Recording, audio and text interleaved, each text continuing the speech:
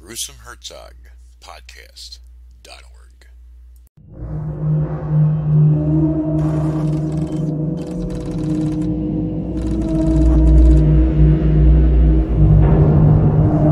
Police are on high alert after Frank Norton escaped from Broadmoor Secure Hospital. He's an extremely dangerous man. Fucking move out! Could pull a fast one on me if you want, but just remember this. I don't give a shit if I kill you because I've got absolutely nothing to lose.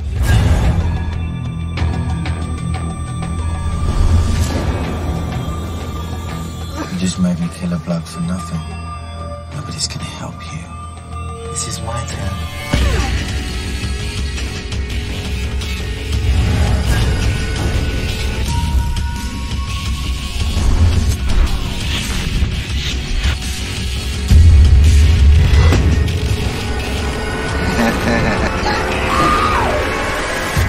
If only I'd met you sooner, things would have been different.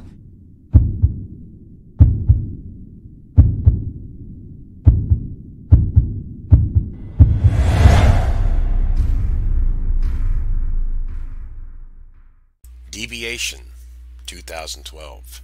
Here's the storyline. Told over one horrifying night, Deviation will take you on a white-knuckle journey into the mind of Frank Norton. Directed by J.K. Amalou. Written by J.K. Amalou.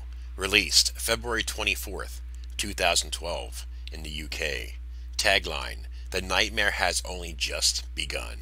Here's the cast. Danny Dyer as Frankie. Anna Walton as Amber. James Doherty as Jono. David Finn as Justin. Roy Smiles as Brian.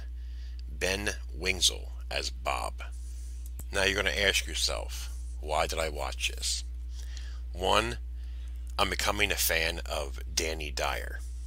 He was in films like Basement in 2010, Devil's Playground in 2010 as a zombie flick, Dead Cert in 2010.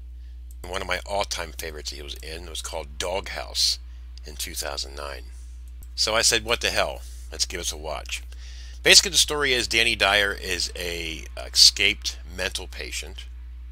He carjacks a young lady, and he drives and takes her with him. You know, she is strapped to the car. She can't escape. She's tried a few times. Basically, the movie follows those two together through the whole movie to the end.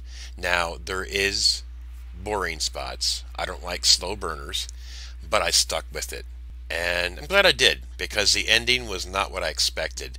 So basically what we have here is you have a journey of a mental patient that has issues with a girl traveling in London, you know, the deal. And there's kills along the way, people at the wrong place at the wrong time, and whatever.